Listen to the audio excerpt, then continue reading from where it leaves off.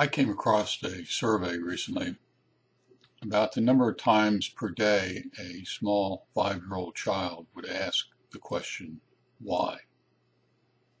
The number of times a 5-year-old will ask the question, why, on average, is 65 times a day. An adult, on average, will ask why 4 times. One of my grandchildren, Jack, is not yet even 4 years of age, and he asks why all the time. A couple of weeks ago, I was teaching him how to play chess, and first I had to identify all the pieces on the chessboard and went through pawns, rooks, knights, bishops, kings, queens.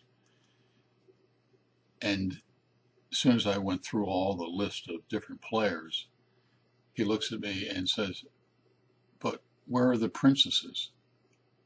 That why-related question, why weren't there princesses here if there are kings and queens and everybody else?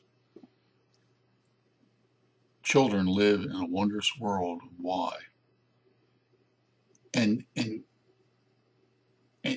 we need to, in some way, assist them in their beginning of the journey through life by helping them to understand life and helping ask or answer their questions about why. It is for them a learning process. But it is also a learning process for us. That if we want to be successful, unrelated to children, if we just want to be successful in our own personal lives, we need to ask questions about why, and not simply accept the old answers that we've been told in the past.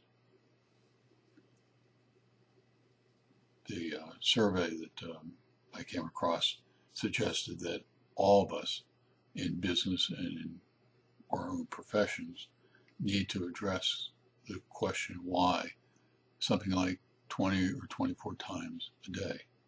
And if we do, we too become successful, as our children will be, because we ask why.